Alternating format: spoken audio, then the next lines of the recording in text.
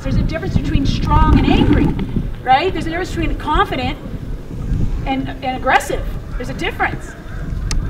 So yeah, how can you show happy without excitement? How can you show confidence and assertiveness without aggressive and angry? The difference is the emotion that's attached to it and your intention attached to it, which is energy, emotion and intention. So we teach you that. This program forces you to be honest with yourself and face some things, and it's not a bad thing. You know, if you're insecure, it's whatever, just own it. If you're scared, own it. If you're frustrated, own it. We're not saying you can't be those things. It's okay to just acknowledge it. The worst thing you can do is be in denial of it and try to push it away. Before this term, I was terrible about sharing my emotions. And I think that had a lot to do with it, is I would just bottle everything up, whether it was anger, even like joy, and I just drank, and I learned to be this brash, like defensive person, and to where obviously I learned to lash out, whereas now I'm just trying to understand, you know, why I get these emotions, what's making me feel that way, and like what's the underlying issue of it. I've always kept my feelings within myself because I was afraid of being hurt. But since working with dogs, I've learned to open up, get a better control of myself.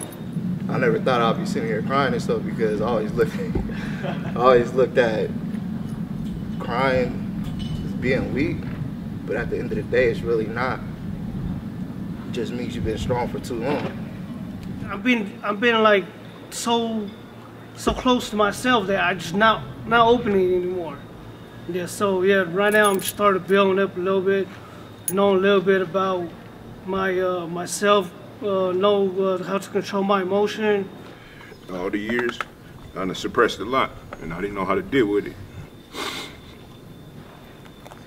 And it messed me up, psychological.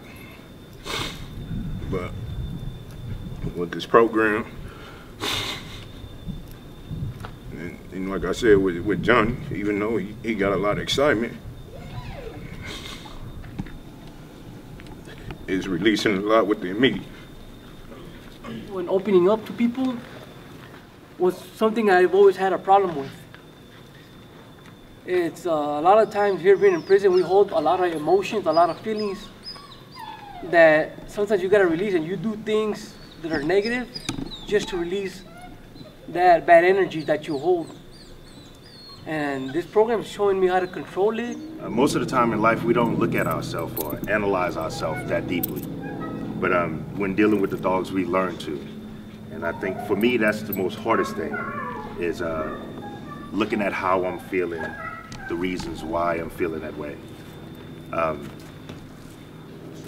You have to be honest with yourself. You have to be honest with the emotions that you're feeling and what you're going through. I didn't know that I was soft.